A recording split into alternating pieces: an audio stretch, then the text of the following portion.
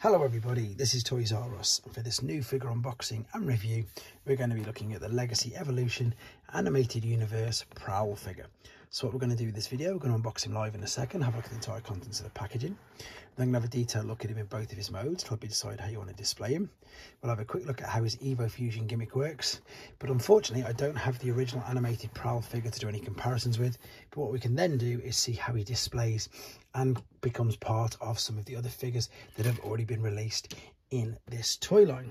And we can also as well have a quick look at how he compares to the other, or one of the other more recent motorcycle transformers that has been released as well. So as I pop here back, I'd like to remind anybody who's not subscribed to this channel, if you'd like to hit that subscribe button for me now please, because it really will help me out.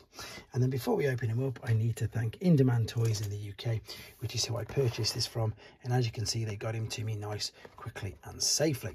Now I have quickly had him taken out of the box already, but I want to quickly have a look at the beautiful artwork on these boxes. So because we've got them in robot mode there in the windowless package, we've then got the alternate mode on the front, and then we've got the full robot artwork on the side, and indeed the head and bust just on the side that folds over. I do believe that this QR code works. If I hold it close enough you should be able to scan that. So what I'm going to do now then is take him out of the packaging, and as I said, I have quickly had a quick look at this guy because this is the one that, to be honest, I am excited to see and I'm most intrigued about, because anybody who's watched this channel for a long time will know that the animated universe, in fact the whole of the Unicron trilogy for me, are a huge empty chasm because I don't really know anything about them at all. So this is how he came packaged. He was just tied in there. So as you can see, we need to set him free via this. Just twist it round. I'll get rid of that back packaging. So this is a completely, obviously Prowl's not a different character to me. Prowl's been around for ages, but the animated version of him is. And as I said, I've not seen this. I've not seen the animated cartoon. So I'm very intrigued to see the actual figure. His instructions are there as well. And then I also need to take out his weapons, which are on the side as well.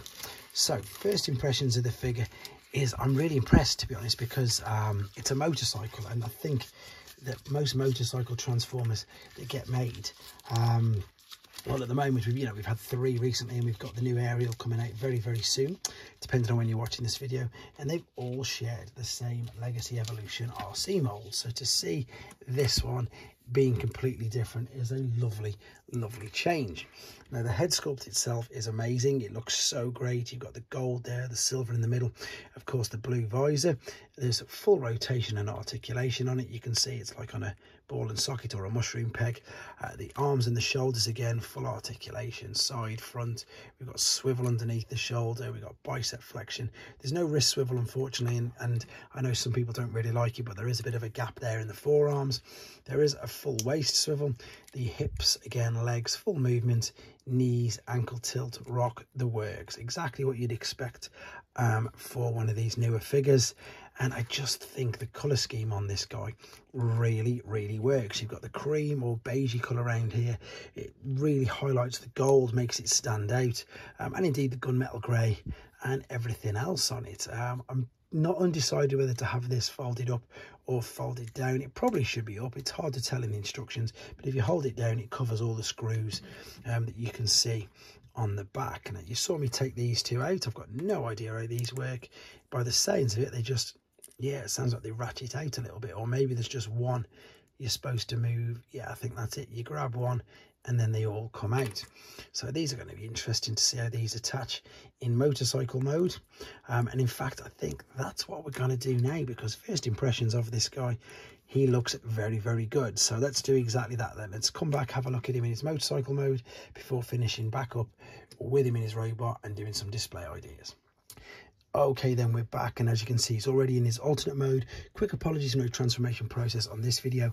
That is for a couple of reasons. The main one is to keep the length of this video down, and the second is not to spoil it for anybody who doesn't want it spoiling for themselves, because it's a new figure. Again, if you want to appreciate that first transformation process for yourself, I won't have ruined it for you. But again, if you do want to watch it, it is uploaded in a separate video, and I'm loving this alternate mode. In fact, I prefer this alternate mode as of the motorcycle compared to the RC mould, which has been used loads of times. I like the RC mould, but I prefer this. I don't know what it is. I think maybe it's because I get Street Hawk vibes, which was a show that I used to love as a child with the black motorcycle. It just works.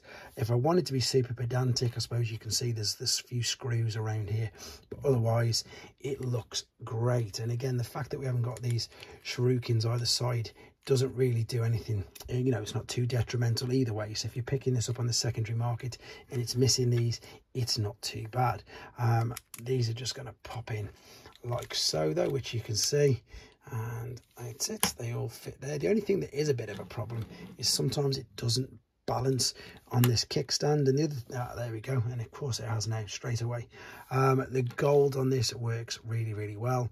These are actually translucent bits of plastic on the back there, to be honest, which again is a nice little touch. Handlebars, again, there's quite a bit of moulding detail on that. I think it's really good for what it is. And these vents on the side, again, just a nice neat little mould. I'm just wondering what you can do if we can put like maybe a Legends class figure riding him or something. To be honest, crash bar's quite small, and funnily enough, obviously he's a motorbike as well. Would he fit on it? Yeah, I suppose so. Looks completely over the top though with these huge arm cannons I've put on the side, but you could get away with popping him on driving it, or riding it, shall we say.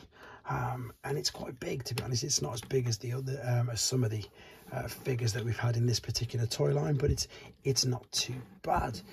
We've got the 5mm peg there, and we've got some here that's just turned around a little, so you can move that as well. And of course we've got, if these separate, just pop them together via that tab. So we've got some 5mm ports here, where if we wanted to, let's take Kickback's weapons. I'm just taking his because he's the nearest one at hand. You can of course grab anything.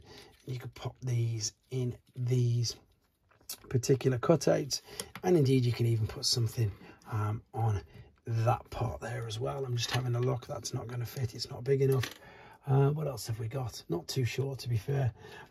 Anything's got a 5mm port in it. So let's take, no, I was going to put Metal Hawk's thing in, but there's no point doing that. I don't think it needs it, actually, to be fair. This also is obviously see-through. You can just about make out his head is tucked in there. To be honest, there's not much more to say about the alternate mode, apart from it does look good. And it's nice and refreshing, again, to have a motorcycle in a mould that's not this one. Right, what we need to do then is come back for the final time with him is robot mode for some display ideas. Okay then, back for the final time with him in his robot mode. We can see how he looks and displays with some of the other figures from the same toy line, and indeed how he uses these accessories. Now, I've had a proper play with these, and I've worked out that what I should have been doing is just holding onto them, and as you twist it, you can see that I suppose the Evo Fusion gimmick works by itself. So unlike what I did in the first part of the video, you can pull these out. It's not too detrimental, but they work much better if you leave them alone and you just grab either side and twist. They all come out automatically, all by themselves. The other thing that I like, I had a little quick play with as well in between, is that these literally do just press in, as simple as that. There's no difficulty with it at all. They don't get caught, they don't, you know, get in the way, they're not hindered at all in any way, shape or form. And to be honest, they don't even really take much away from the robot mode. As in, what I mean by that is, you know, they don't really stick out loads and loads. So that's pretty much it. As I say, I would expect them to look perhaps a little bit unsightly, or maybe thicken out his calves, which is, I know he's a robot, but that's pretty much what they are, too much. But it doesn't, you can't even really tell that they're on. It doesn't take anything away from the proportion of the figure. Now, the only thing that's slightly different with this is, I think this one, we obviously got the 5mm ports on the side of his forearms, but this hand here is completely different, obviously. It still means, though, of course, that we can attach, if we wanted to, some of the other accessories from other figures onto the side, or indeed the guns from these will of course still fit, but obviously not in this particular hand. This particular hand looks like it is more tuned to holding on to these. Here we go. So let's bring them all out. See, that's because I've messed around with it. They didn't come out all at the same time, so make sure they're all in. I'll grab that one in a minute, and we will go with these, pop them all out, and then I think this will fit. Yeah, that fits much better in there, even though you can still get the other one to fit as well. It's just a little more awkward because of how much bigger the hand is. It would have to go right, and you'd have to twist it on an angle. But again, you can see there by the stock photography, you can hold them both in his hands and it does still work. He says as soon as it falls out, of course it does. I imagine it's just a case of positioning it in the right way, because again, you can see it is much wider. Yeah, I'm going to struggle with that, I can see, unless maybe we tuck it in to go. I was just thinking maybe you could have tucked it under to go into the forearm. Not really, or that's probably the way. Look, right down into the bottom, and he will hold it there. This side, however you want to, no issues whatsoever. Again, however, like I said in one of the first parts, I know that gap is going to annoy people, so you're probably not going to want it. Show it there. You can bring them around like so. Let's have a look then. We probably could, as I say, attach more things to him. I've got crash bars accessories here on the side of his shoulders, funnily enough. I just like the way they look there, and I'm sure even though it won't look anywhere near as good, you can, if you wanted to, then attach these to the side. And again, because of all the fossilizers, the junkions, the weaponizers and everything, you're going to really be able to power this guy up as well. There we go. Right, let me just take these off very quickly, because the one, I suppose, a couple of things to do first and foremost is bring in one of the other motorcycle molds that we've seen in Legacy. This is, of course, Road Rocket, and they scale really well. They're the same height, even though they're completely different designs. They just seem to work in their own way. I don't know which one I prefer, to be fair. I quite like this mold.